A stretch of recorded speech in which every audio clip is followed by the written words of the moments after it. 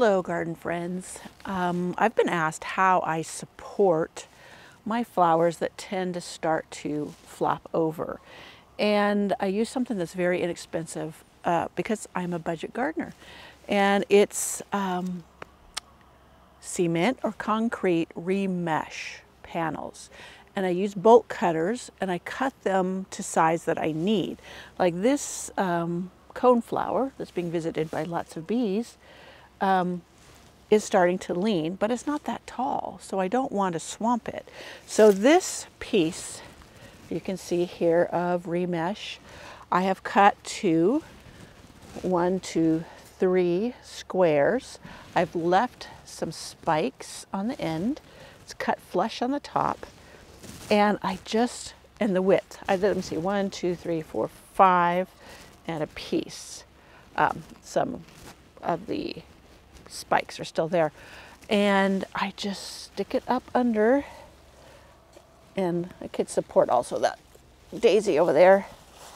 And I just stick it in the ground. And because of its rustiness and its color, it does tend to just blend in to the environment. It doesn't stand out as something stark that you can really see. Once especially everything starts filling in, even more of these will come up. But you see how it puts it straight up? You're not tying individual flowers up to stakes, etc. And I'll show you another spot that I have some, and unless you really, really look for them, you can't see them. Now, the remesh panels, they used to be 4 by 8 sheets, and I was pricing them, and they were like $7 or $8. At like your big box stores, or like we also have Ace Hardware that carries them. And I was pricing them this last week. Number one, they're a different material, and they only come, they're 42 inches wide by 7 feet. And now they're like between $14 and $16. So everything has jumped in cost.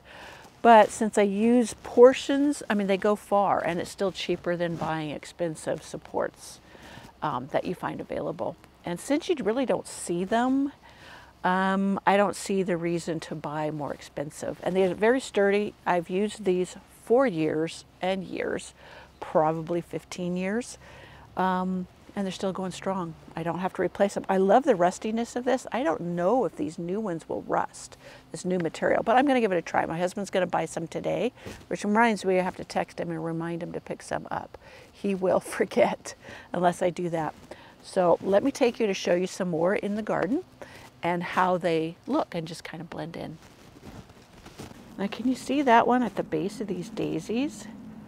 It's really almost invisible until you get up closer and see it there. And you can cut them to size. I can get, if I need it taller, I could cut it taller. I don't see, this one is not as tall as the other one. Let me look. Yeah, it's not as tall. So depending on your plant and the one you want to support, and even though this daisy is pretty tall, taller than the echinacea I was supporting with the other one, it all works. Now this one, this echinacea, needs some support, so I'm going to have to go find another one and put it down in there to help make it stand up straight. Now my plants do this because the sun comes from behind me and goes down over there, so that everything reaches for the sun, and that's why they do this and need that support. And I should have supported my little Aglaia daisy better than I did, and I'm going to work on that too.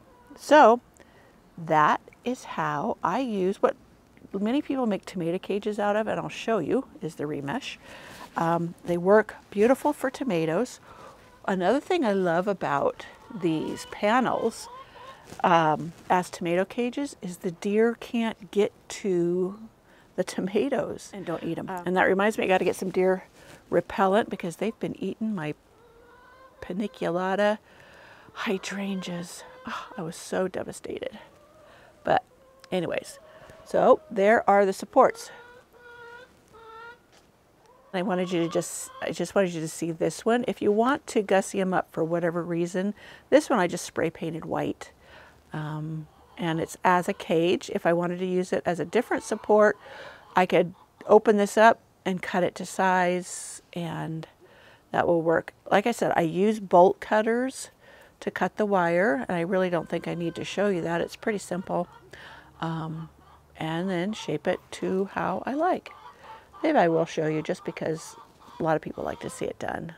When I get my new panels, I'll do that.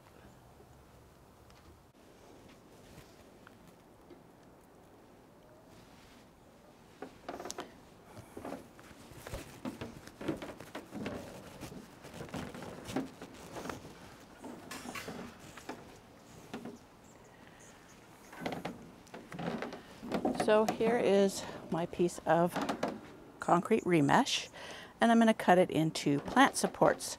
Now I want some of this, a piece like a prong sticking out so it will stick into the ground, and I don't need the whole length unless I guess it was a long bed, and like I did use the in my tomatoes. No, it wasn't a full length, but it was a long piece. But I don't necessarily want this. I want to put it into a garden bed that needs just a little support and is easier to handle when it's a certain length. So I'm thinking I want these to be, well, this one's for taller ones. So I'm going to cut it all the way down here. Now this won't be wasted. I could use it for something else, and everything will be fine. So I'm going to cut right at the tip of this, and then this will be the prong that sticks.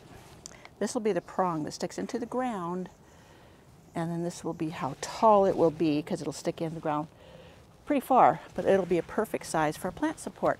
And then I may cut it in half lengthwise, but this takes bolt cutters because wire cutters will not do this job. And you just go along and cut each one. And I'll cut this one too. I might let it hold together with the ends, and then I'll finish off.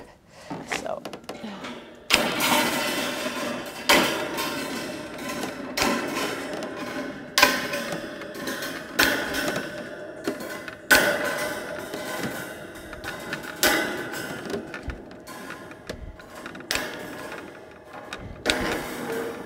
Okay, here goes the final end, and then this end. Okay, so there you see how I have a prong there, and then I'm gonna maybe cut it right in half. Let's see, one half will have a side piece and the other half will have a prong that you can use to make a circle, and you can use the prong to wrap around the other edge to hold it. So I'm thinking I want to go, hopefully that's not fire engines. I think I'll go right to here.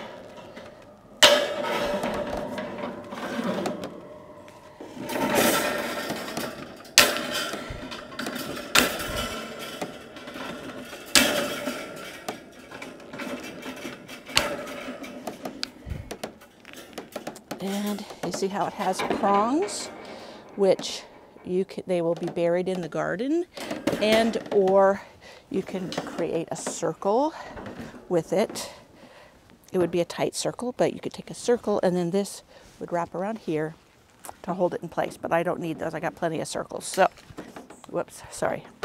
So that is how you cut it to make your plant supports. Let me get the other one. Let's show you how small that one is compared. And so you can make different sizes.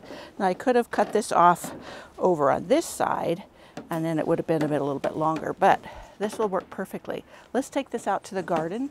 Let's take this piece out to the garden and we'll place it. I may cut this off so I don't scratch myself. Cut it off more level, flush with the top. All good. Let's go. So here is where I am going to put my support. Now let me get over here. These lilies I had to dig up. I did an Instagram stories. It's on my Facebook too. of how I had to dig these out of a pot that was not draining. They were drowning. I did not think they would make it, and so far they have, and they're even going to continue to bloom, I think. So we'll wait and see, because it looks like the blooms are coming on. But here's my support. I'm just going to put this one straight across. There's nothing down there I could really harm, but this will help for these because I can tie them up to it. And the length makes it nice because I can do several right along here. And it does kind of fade away once you get the foliage up against it.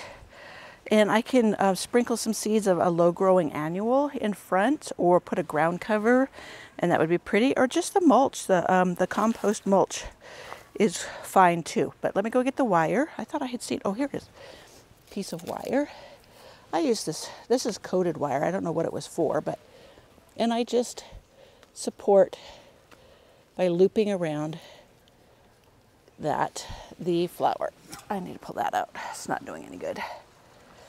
But I will go get some more and I will tie up the rest of these, and then I'll show you the finished product. And there we have our lilies supported by this remesh panel. And you would be surprised at how that just blends in with everything.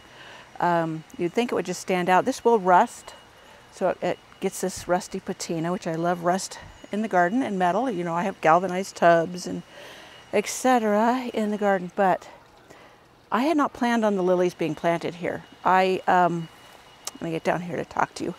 It's very hot today, but I hadn't planned on the lilies being here. As I said, they were in a pot. It got clogged. We were leaving on vacation and I had to hurry up and save them. So I just threw them in the first available spot here in the garden. But I think I'll like them here because the delphinium is done back there, and I have some cleome. Hopefully it'll come up tall enough and bloom this year before the season's over. But this was really kind of a bare spot, and I think the lilies will do pretty here. And if they keep on going, I've been shocked because when I dug them up, I didn't get all of the bulb.